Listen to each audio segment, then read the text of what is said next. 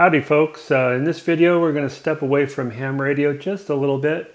We're still going to be in the realm of RF, but we're going to take this LNB, which is for the KU band. Normally it would reside in a dish, but we're going to power it up with a bias T.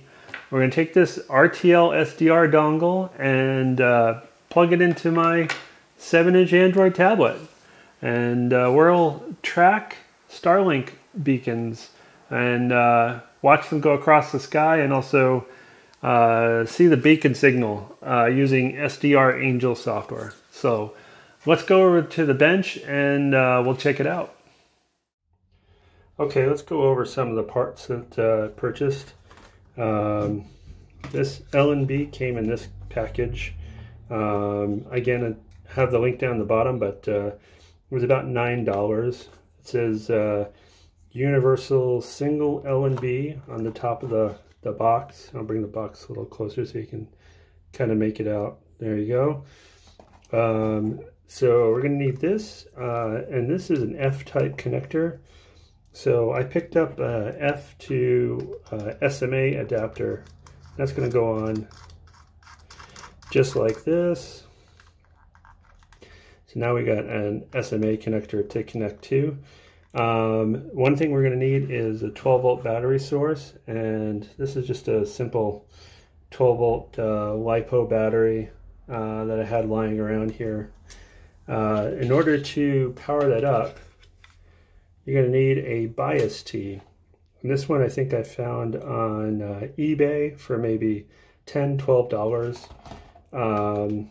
It's 1 through 50 volts at a 1/2 amp max, and it's good up to 6 gigahertz. I don't know if you can see that right there. It says 6 gig.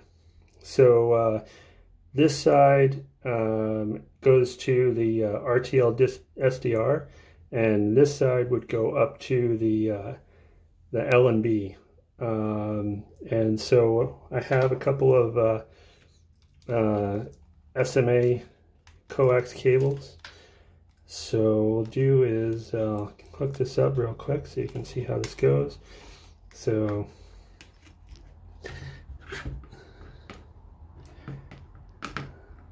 that end to that, and then this end into the LNB,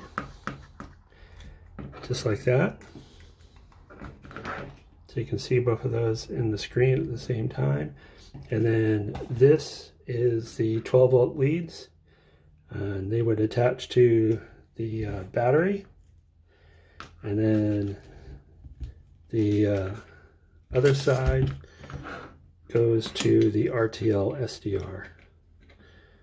So this is just the RF only side. So I take the RTL-SDR dongle and attach it to the coax cable. So this is approximately the whole setup right here. So let's go out to let's go outside and see if we can track any satellites with the tablet. Hold up. I realize that some of us might not follow what's going on, so I'm going to make a quick sketch here. So up here we have the satellites. So we'll just make a little TIE fighter looking satellite here. The downlink for Starlink is 325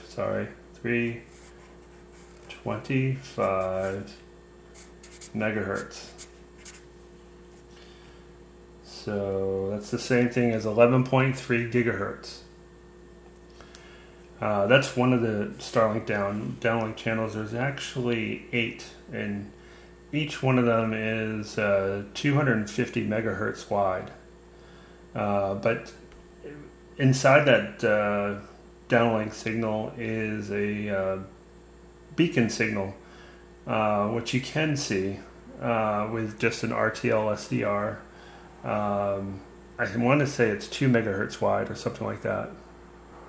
We'll see on the SDRangel.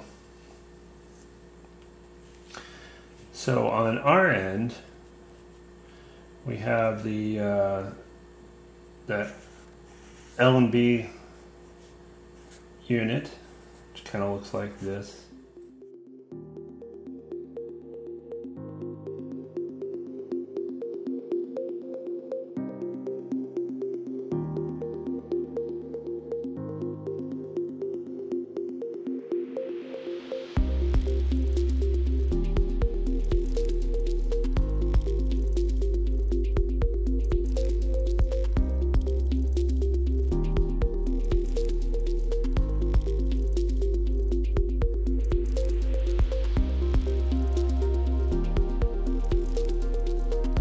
Okay, so here's my crude drawing. I'll just write down, this is the LNB. So the satellite is emitting a signal at 11.3 gigahertz. And then inside the LNB, it gets converted to between 1.5 and 1.6 gigahertz, which we'll be able to pick up on the RTL-SDR.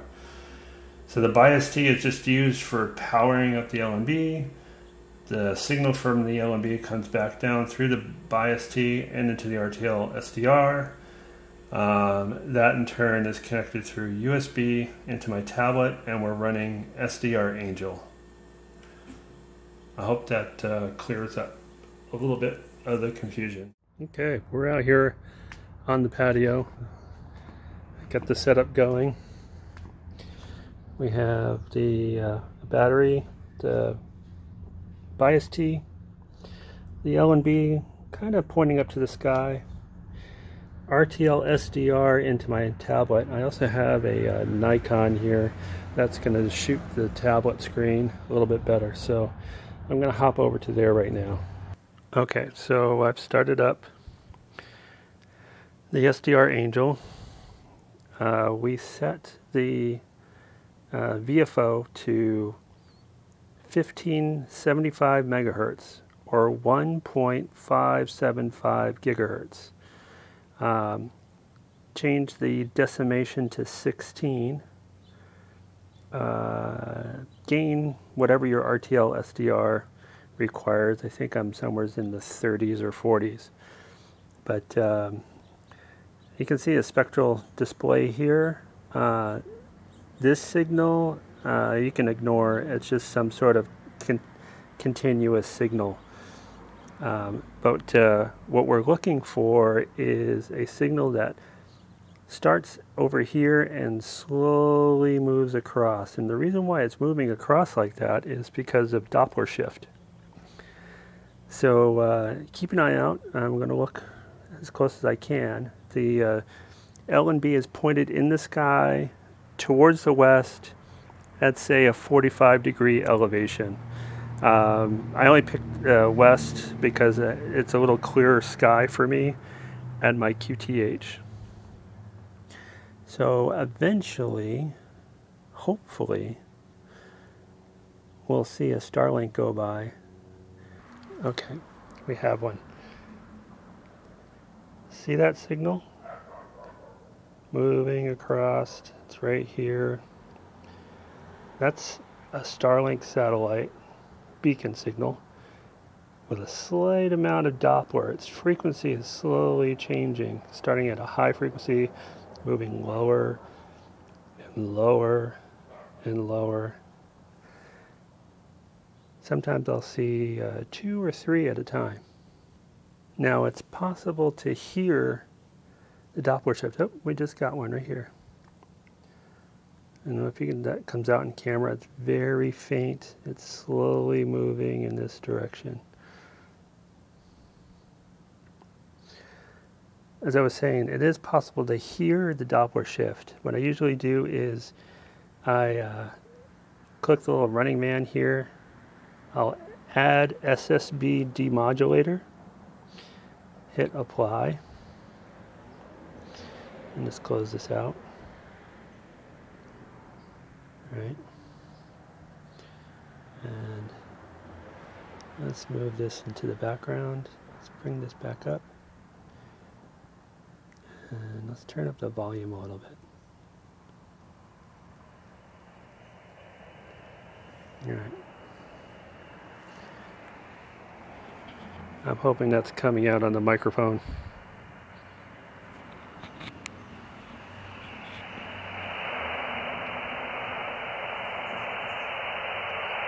Okay, so the next one that passes by this little window that we're demodulating and producing audio from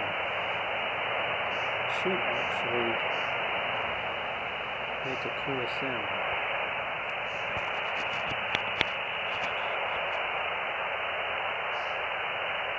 Yep, but here we go.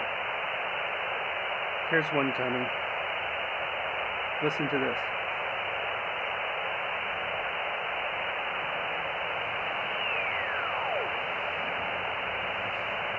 Did you hear that? It went, ew!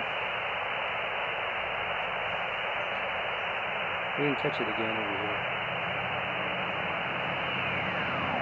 And hold it again slightly. That was the Doppler shift as it was passing through our window. Waiting for another one to come by.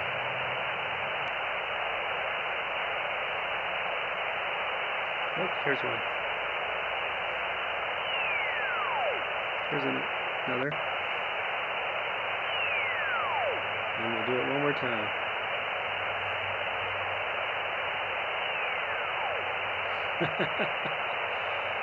That never gets old. Well, there you have it.